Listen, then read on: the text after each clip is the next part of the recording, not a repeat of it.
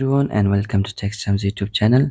In this video, I'll show you how to change the location or city for the weather widget on your home screen on iPhone 14, 14 Pro and 14 Pro Max. So before that, if you don't know how to add the weather widget to your home screen, here I'll show you as well. For that, simply tap and hold on your home screen until you see the apps wiggling, and just tap on the plus sign on top left corner, and from here simply find the weather app and add it to your home screen.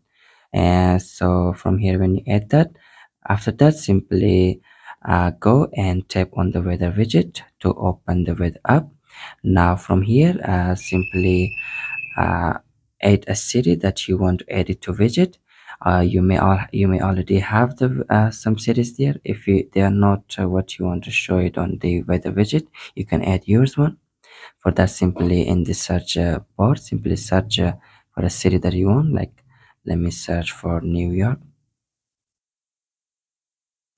Yep, New York, United States.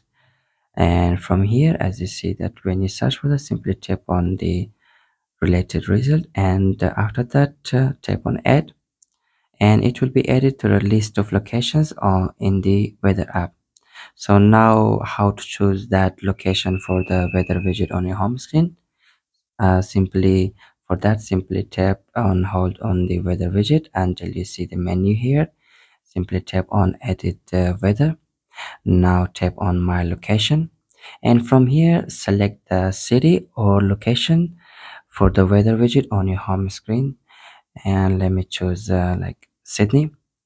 So when I do that, I go back, and as you see, now I have the Sydney's weather on my weather widget on my home screen.